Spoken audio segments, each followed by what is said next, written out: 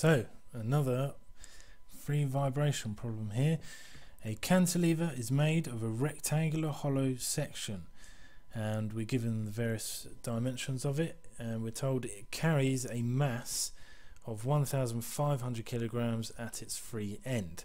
Calculate the natural frequency of the mass and cantilever. So let's draw out the diagram. We've got a cantilever here with a mass on the end, and we know this dimension here in the question is 2 meters. Now let's draw this nice and big. We know the cross section is a hollow section, and this dimension here is 50 millimeters, the depth, and the breadth of the section is 200 millimeters, and the thickness, which I'm just going to label like this, is 3 millimeters. Also important to note down everything else. The mass, which is 1,500 kilograms, and the elastic modulus, which is E, which is equal to 200 kilonewtons per millimeter squared.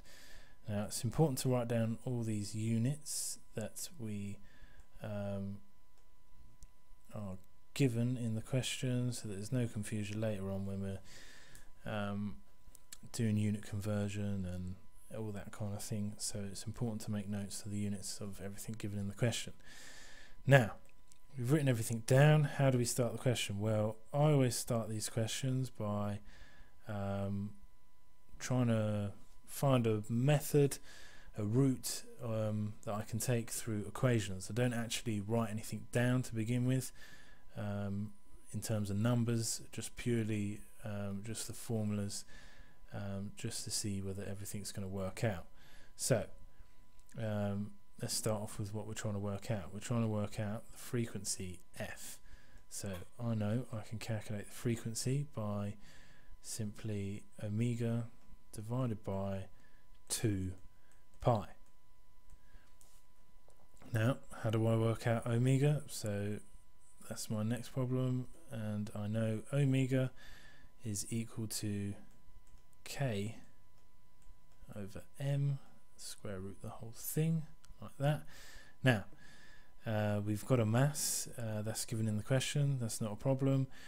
A stiffness k, that's not given, so that's the next thing we need to work out. And if you was watching the last tutorial, you'd know that we use the equation F equals k times the displacement. Now we're not given a displacement in the question, so we can't simply rearrange this formula in terms of k to work out the stiffness, as we don't have a displacement. So we need another equation, and this is why it helps by drawing out the diagram, because I'm looking up here and I am seeing that we have a cantilever with a point load at the end, so I know immediately that the maximum deflection can be calculated simply by doing PL cubed divided by 3EI. That's standard for a point load cantilever in beam. Now I'm just going to make a little note here. Our P is the same as F. I've just written it in terms with P, just purely because that's the standard notation in most textbooks. So to try and avoid confusion, I've written it like that first off. So going back to our original problem, we need to work out K. We know that this maximum displacement for a cantilever in beam is PL cubed over 3EI, I being the second moment of area and P being the force. Now if we try and get this equation here that we've written looking like this one, we can rearrange in terms of the force F or P, I'm going to keep it in F, so we've got some consistency going on here. We know that F is equal to the displacement. I'm simply rearranging this whole equation here.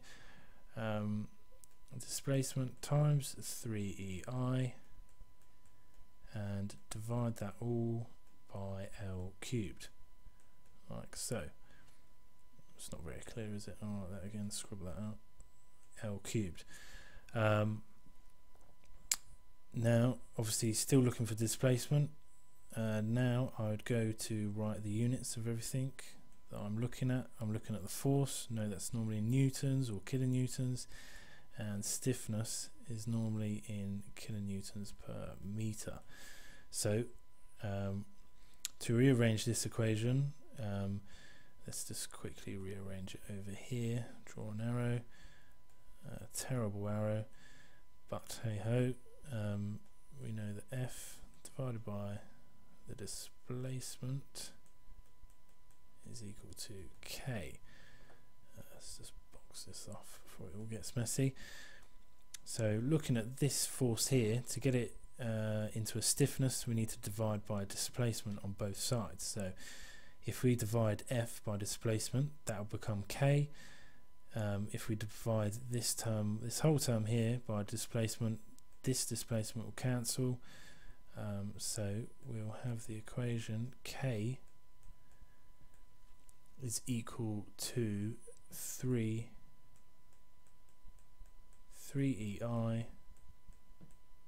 divided by L cubed. Just go over again that quickly.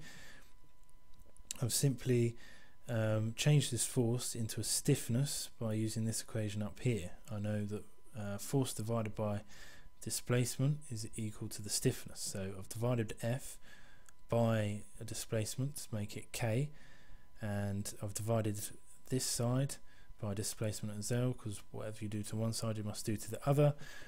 So I've divided this side by displacement, and the displacement that would have been down here has cancelled this one off, so it's simply become 3EI over L cubed. Now we can work out a stiffness from that, and the only thing that we don't have here would be our second moment area, and that under normal circumstances is equal to BD cubed over 12 when it's all symmetrical, and we are looking at a symmetrical section, so there's no problems with that. Now we've found a route that we can take, and that will get us to our frequency. So I can start off with my second moment area to calculate. Let's write that down. So we calculate our I to begin with, second moment area. Important thing to note is that it's a rectangular hollow section, so we do not want to work out a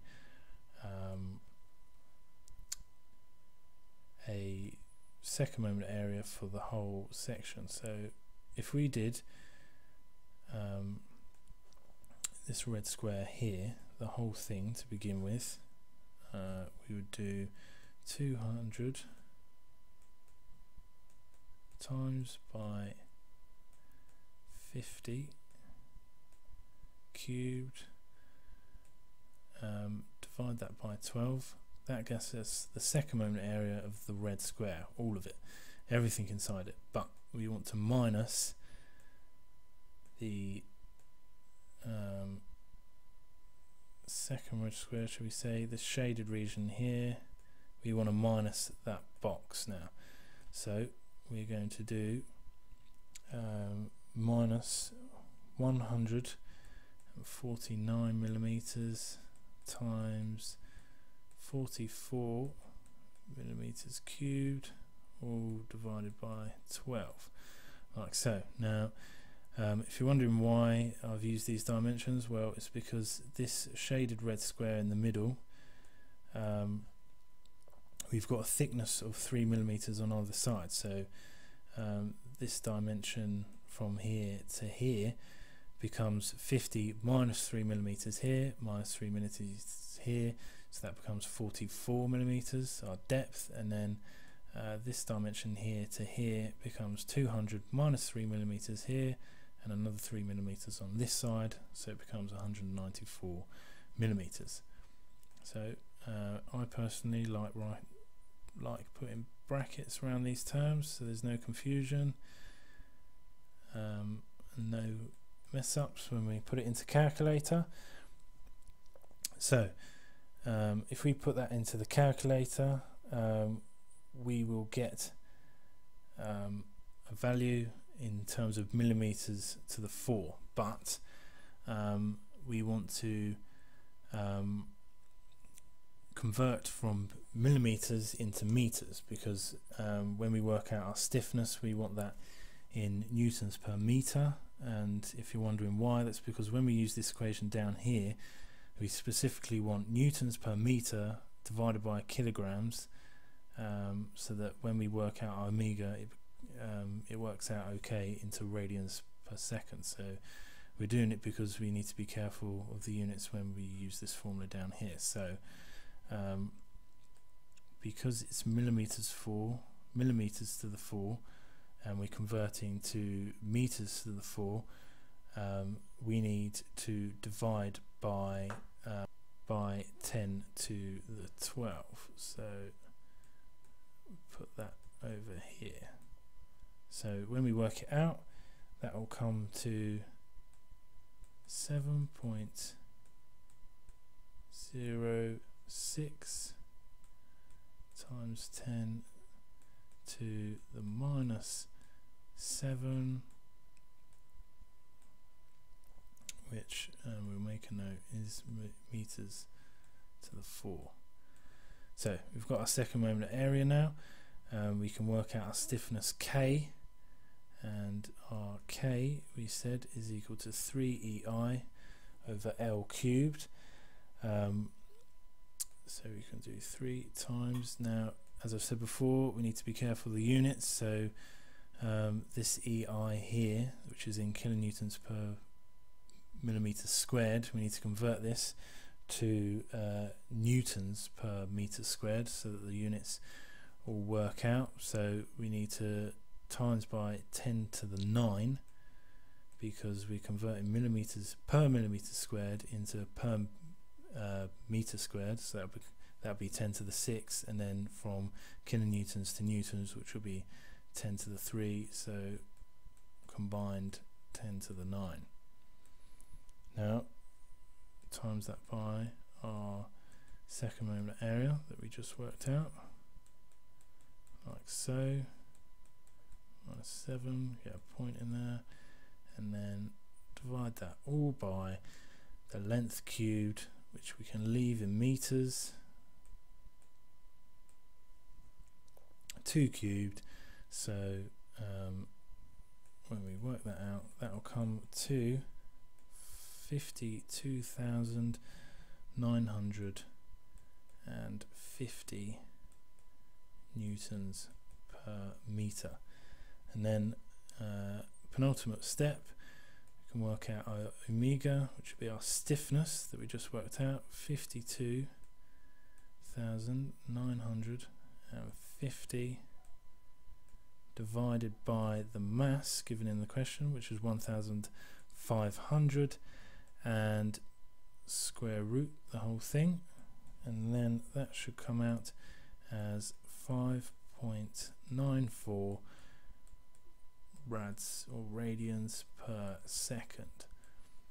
And then last step to work out our frequency would be our angle of frequency that we just worked out, which is 5.94, divide that by 2 pi, and we'll get an answer of 0.95, oh terrible 9, but that is a 9, I can assure you, 95 hertz.